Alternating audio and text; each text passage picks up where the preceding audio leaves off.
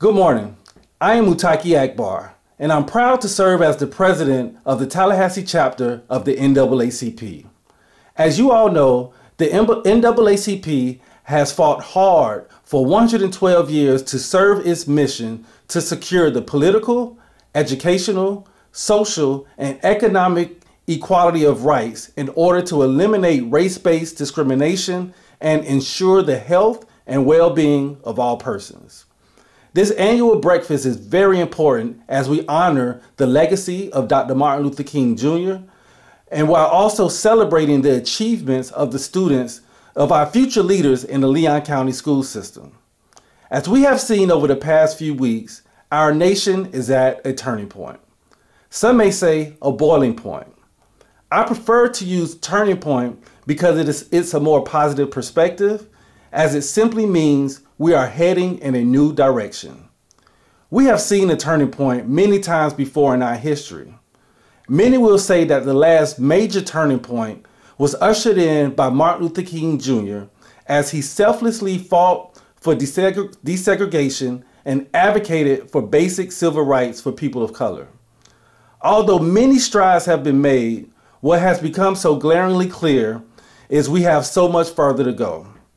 Students, as you excel academically, continue to ask yourself what you can do to make this world a better place.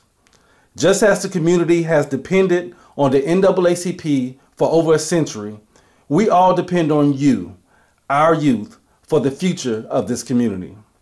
Keep up the great work, stay positive, and remember, when we fight, we win. Thank you. Hello, I'm Superintendent of Schools Rocky Hanna. I would just like to welcome everyone to our annual MLK celebration. Another year. I can't thank the leadership of the NAACP enough for making this happen. We're all living in different times now. A lot's happened since we were last together last January, and a lot of things that I know would be concerning to the great Dr. Martin Luther King Jr. But I think we're making some positive steps moving forward into a new year, into 2021. And I just wanted to congratulate all of our dreamers and doers, all the young people that are going to be recognized on this program today. You know, Dr. King once said that darkness cannot erase darkness, only light can, and hate cannot erase hate, only love can. So I would like to leave you with that. And then one last thought from Pope Francis. He said, "Rivers do not drink their own water, trees do not eat their own fruit, sun does not shine on itself, and flowers do not spread their fragrance for themselves. Living for others is a rule of life. We are all born to help each other, no matter how difficult it may be at times. Life is good when you are happy, but it is much better when others are happy because of you." So again, congratulations to all of our dreamers and doers. Thank you to the NAACP for making this happen. We're going to get through this together, and together we shall rise. God bless you, and congratulations.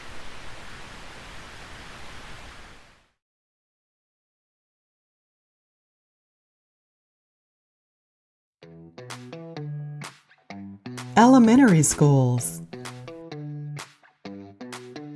Appalachia Elementary. Principal, Jennifer Ricardo, Sanaya Birch, and Chelsea Tipton. Astoria Park Elementary. Principal, David Souls, Jamari Idwa, and Rodeus Murphy. Bond Elementary. Principal, Delshana Jackson, Danielle Peters, and Tyron Smith. Buck Lake Elementary. Principal, Billy Millard, Kaylee Bugayong, and Haley Whitmore. Canopy Oaks Elementary. Principal, Stacy Mortham, Jawad Abugas, and Ansley Corrigan. Chairs Elementary. Principal, Michelle Prescott.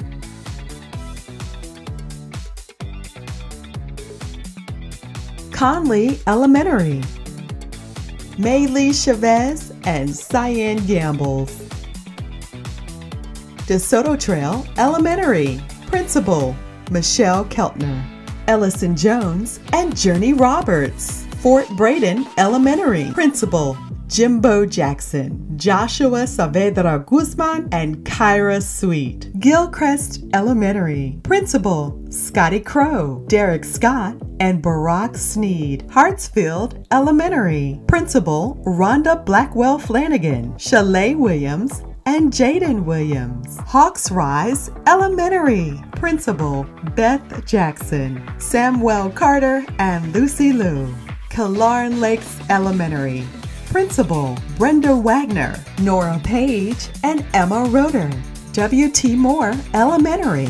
Principal Carrie Anderson, Safa Hampton, and Brian Walker. Oak Ridge Elementary. Principal Jasmine Smith, Elijah Pompey, and Journey Williams. Pineview Elementary. Principal Carmen Connor, Jashante Moore, and Akiria Norton. Riley Elementary. Principal April Knight, Carissa Duffy, and Kaylin White.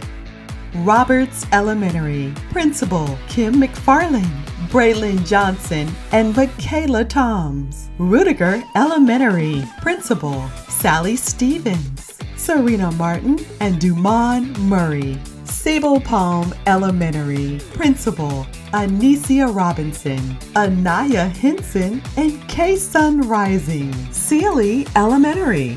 Principal Demetria Clemens, Jada Green, and Amaya Wright. Springwood Elementary.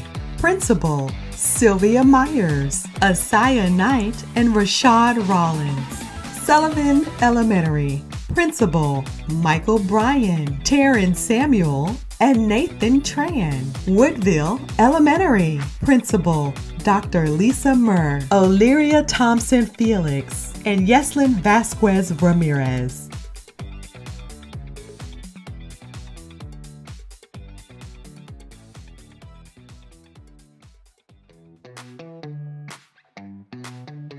Middle schools. Cobb Middle School. Principal Sarah Hembry, Dolulope Beniti, and Kamaya Pennick. Deer Lake Middle School. Principal Stephen Mills, Madeline Porcelain, and Jillian Hochdewanger. Fairview Middle School. Principal Rusty Edwards, Talia Sutton, and Jalen Wiggins. Fort Braden Middle School. Heather Priest and Cordell Sanders. Griffin Middle School. Principal Zelina O'Banner, Acacia George, and Ebony Petitbois. Munford Middle School. Principal Louis Blessing, Nyla Imani Close, and Avery Douglas Harris. Nims Middle School. Principal Benny Bolden, Calvion Alexander, and LaShonda Morrissey. Raw Middle School. Principal Marcus Scott, Tyler McKenzie, and Tanner Owens. Swift Creek Middle School. Principal Sue Rochelle, Etta Lewis, and Braden Richardson.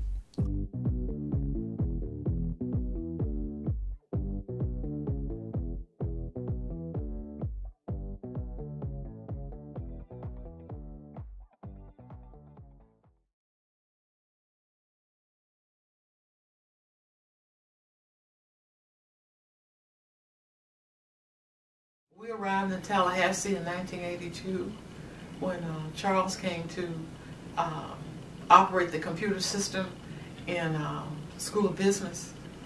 And we were always very, very active in the NAACP. In fact, we used to meet on Sundays for training at St. Joseph Church in Durham, North Carolina. And I had a chance, or we had a chance to see Martin Luther King and all of the biggies. They would come to our church. So as students, we got a chance to see them, you know, hands-on. When we came to Tallahassee, Charles accepted the job as vice president of the NAACP. Anita Davis was the president at the time, and their biggest challenge was to get single-member districts in the county. And as a result of that, Dr. Henry Lewis became the first single-member commissioner. And then, of course, Anita Davis followed in that seat. But we also were involved with the school district very heavily. We had a complaint against the school district because their were not enough minority teachers, and the good teachers and people were scheduled on the north side. And of course, Charles, being the kind of person he was, looked at the equity, and so we met, talked with the school district and everything, and were able to work out also equal pay. We were able to work it out, and I'll say that during that time, Superintendent Bill Woolley was one of the first persons of non-color to join the NAACP as a life member, and he really, really thought very highly of being a life member of the NAACP. The NAACP is the National Association for People of Color, and that means all colors.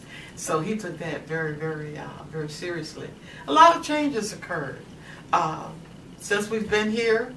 I'll say Charles was probably involved in the representation of minorities in the city, government, county government, as well as in the school district. So we were in all phases.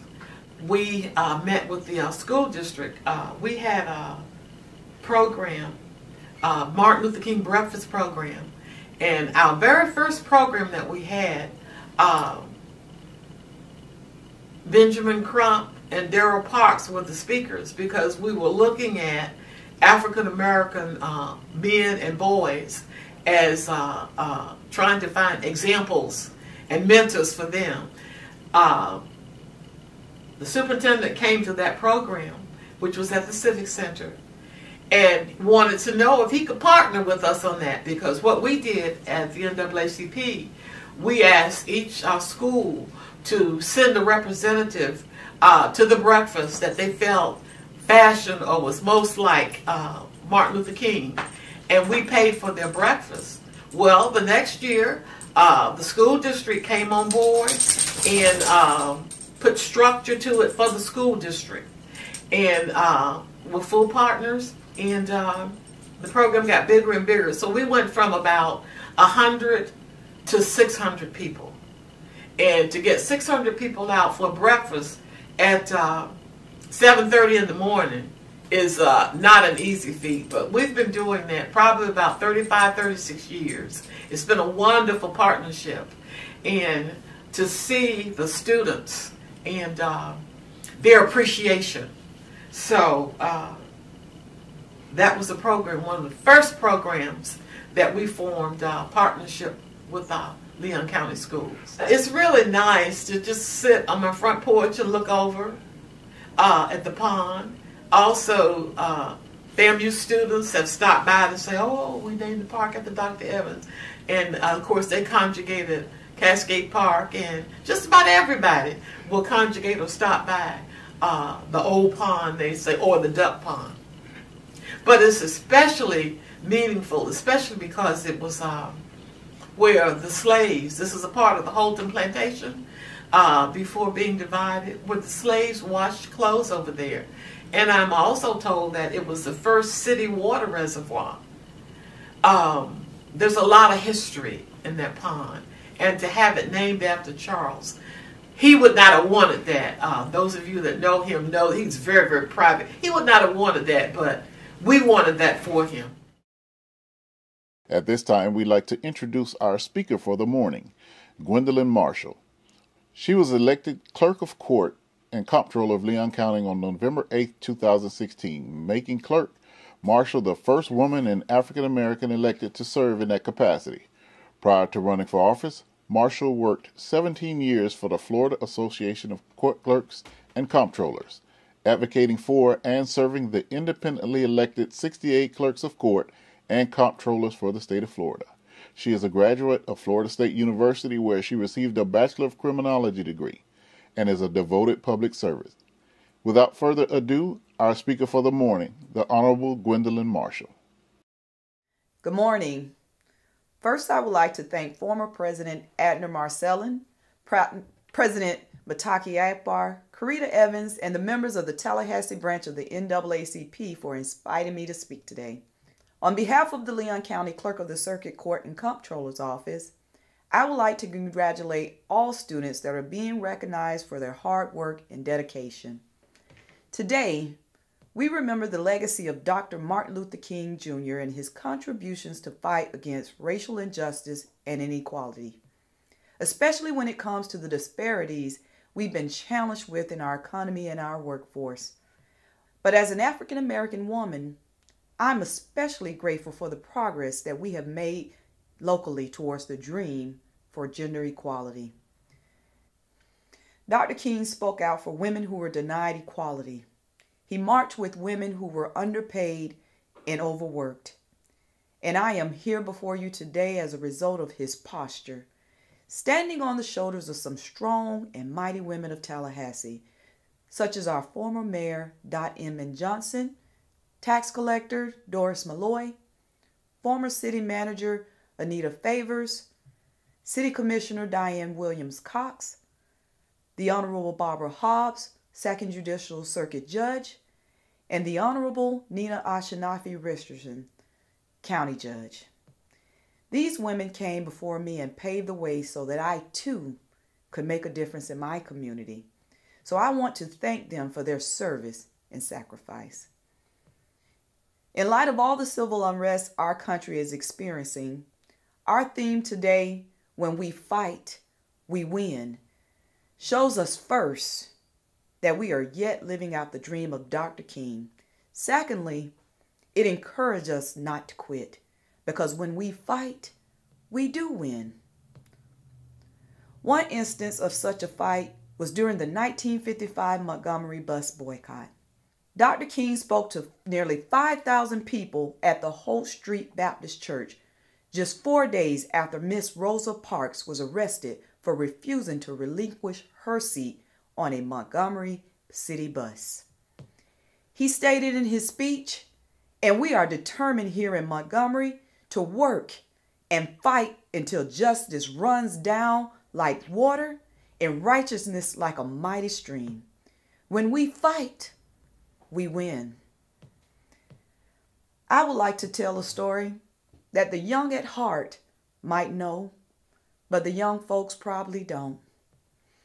On February 11th, 1990, in Tokyo, the undefeated, undisputed heavyweight champion Mike Tyson lost by a knockout to the underdog Buster Douglas. To this day, it is still viewed as the biggest upset in boxing, if not all professional sports. When we fight, we win.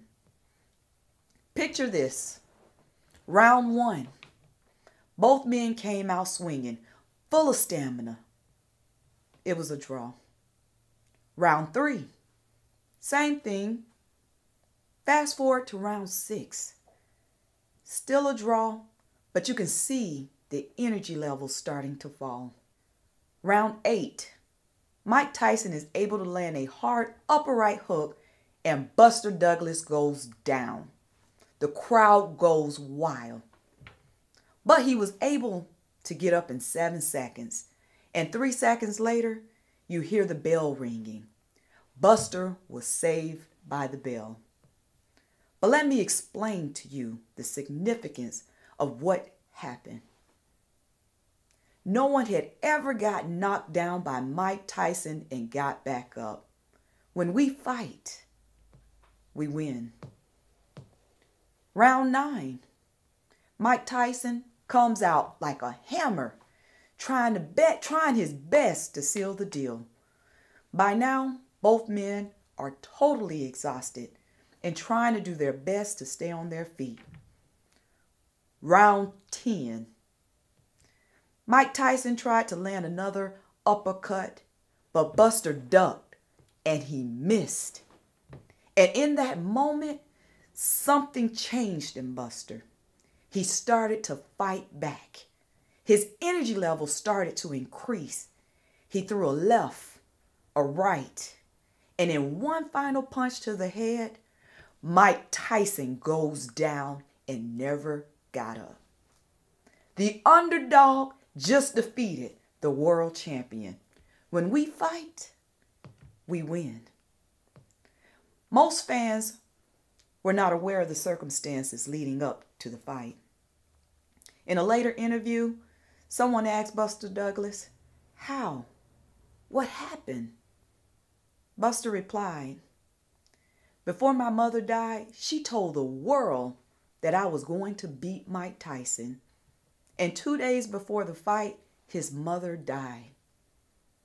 He stated that he had to decide whether to die with his mother or he could wake up and live for his mom. When we fight, we win. When researching this, I saw where one commentator said that he knocked Mike Tyson out simply because his purpose was greater than that punch. His purpose was greater than his defeat. His purpose was greater than his trials and his tribulations. In a 2020 interview, Buster said that becoming the heavyweight world champion was his childhood dream, and it was his greatest accomplishment of his career. He said, "Imagine having to fight against all odds in a career where most people thought that you could do very little, and only a few people thought you could do anything. But all the time you knew what you had inside of you, and you know what it would take to achieve the ultimate goal. When we fight, we win." Some of you may have heard my story before. I started my career at the statewide Clerk of Courts Association as a temporary receptionist. The executive director was impressed with my work ethic, and he offered me a permanent position with the organization. For 17 years, I worked my way up the corporate ladder to the position of manager over the Member Services Division. After 10 years in this position, I decided to ask my boss for a promotion. However, I did not get it. I had hit the glass ceiling. I was disappointed, and too, in that moment, I felt as if I had gotten knocked down. But when we fight, we win. Several weeks later, the previous clerk announced his retirement. Colleagues and friends began to ask whether I had considered running for the office. Just like some of you, others saw something great in me that I didn't see in myself. I was always in the background. Public speaking, just the thought terrified me. Similar to Buster, I sought out my mother and pastor for spiritual guidance. They asked me, "What is your passion?" At first, I didn't understand, until it was further explained that my passion would lead me to my purpose. When we fight, we win. Then I was advised to meet with the local attorney specializing in politics to discuss my chance of winning a race in Tallahassee. Simply put, he stated I had no chance in hell. I was paralyzed, down for the count. He was the expert. How could he be wrong? But then a thought came to me. You will regret in 5 years when you look back and see where you didn't even try. What was I to do? When we fight, we win. So, what I would say to you is that I get it when you say, your parents want you to do this. Your teacher wants you to do that. Friends think you should do this, and you don't know what to do. But let me encourage you today with one of MLK's famous quotes that says, take the first step in faith. You don't have to see the whole staircase.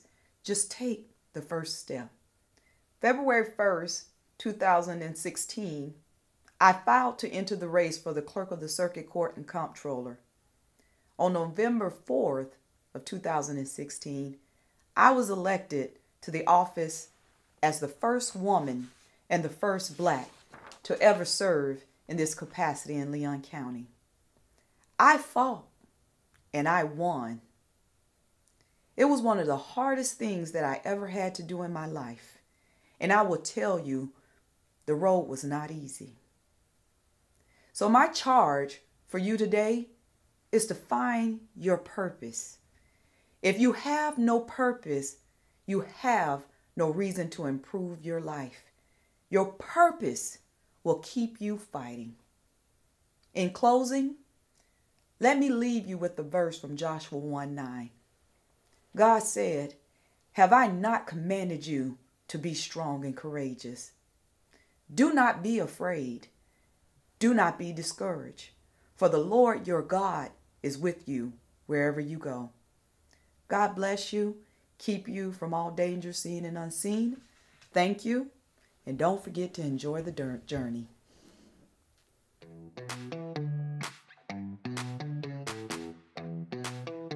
High schools. Childs High School. Principal Joseph Burgess, Arsha Harris, and Darren Holloman. Godby High School. Principal Desmond Cole, Cornecia Brown, and Nigel Brown. Leon High School. Principal Billy Epting, Samuel Scriven, and Kendall Williams. Lincoln High School. Principal Alan Birch, Tiana Curry, and David Monroe. Rickards High School. Principal Doug Cook, Philip Harvey, and Ariana Range. Sale. Principal Matt Robertson, Helena Connolly, and Isidro Palmer.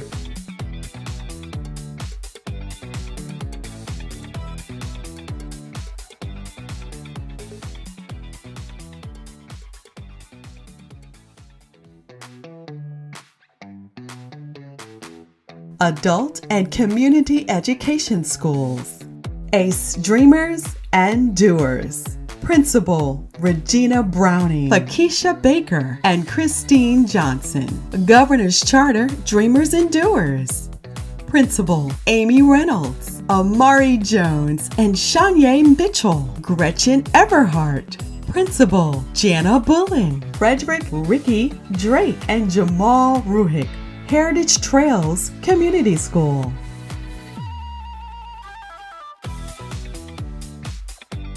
Leon County Virtual School, Anastasia Smith and Sarah Toole. Pace Center for Girls.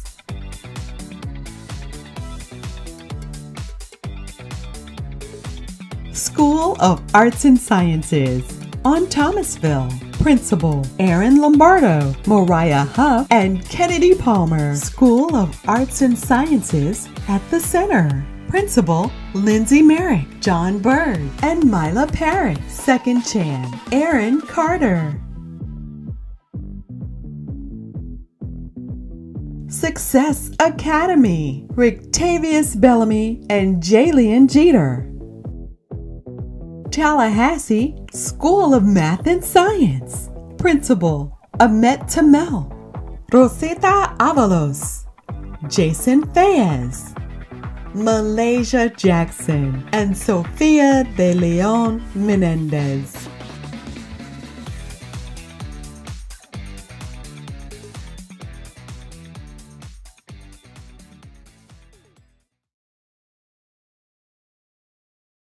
I want to thank you for participating in this very important event. We look forward every year to not only commemorate Dr. Martin Luther King, but also to celebrate our students as we have this morning. We look forward to working with you throughout the year to fight for basic equality, to fight for social justice, and to fight for economic equality. I want to thank our Vice President, Karita Evans, for helping to put this event together. We had to be creative in what we did today and bringing it to you virtually. I want to thank Rocky Hanna of the Leon County School Board for always being willing to co-sponsor this event and to help us celebrate the students of the Leon County school system. We also want to thank our producer, Mega Ace Von Wilson, for being creative also in helping us put this together for you all. We look forward to working with you and have a great day. Thank you.